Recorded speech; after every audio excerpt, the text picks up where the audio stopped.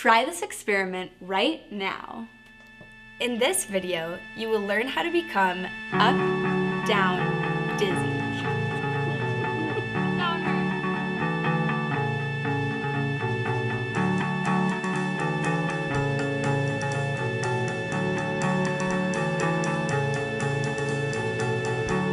We're all used to the fun sensation of spinning around and getting dizzy.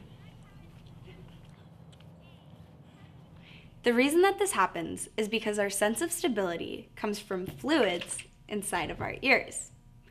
So when you tilt your head back and forth, the fluid sloshes around, letting you know that the orientation has changed.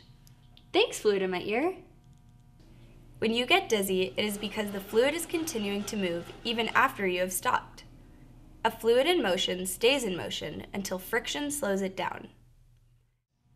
But what most people don't know is that there are 3 of these loops, 1 horizontal and 2 vertical.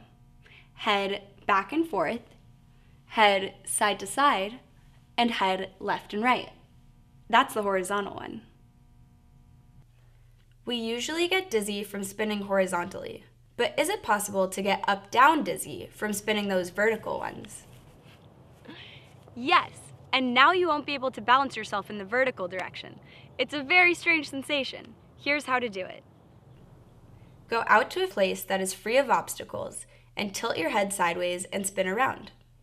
You really have to commit to this. You can't half turn your head or it doesn't work. As you spin, the fluids in your head will slosh in the vertical direction. Now you'll be unable to tell up from down, and it will cause you to fall. It's a very odd sensation. It can only be experienced. No words can describe it.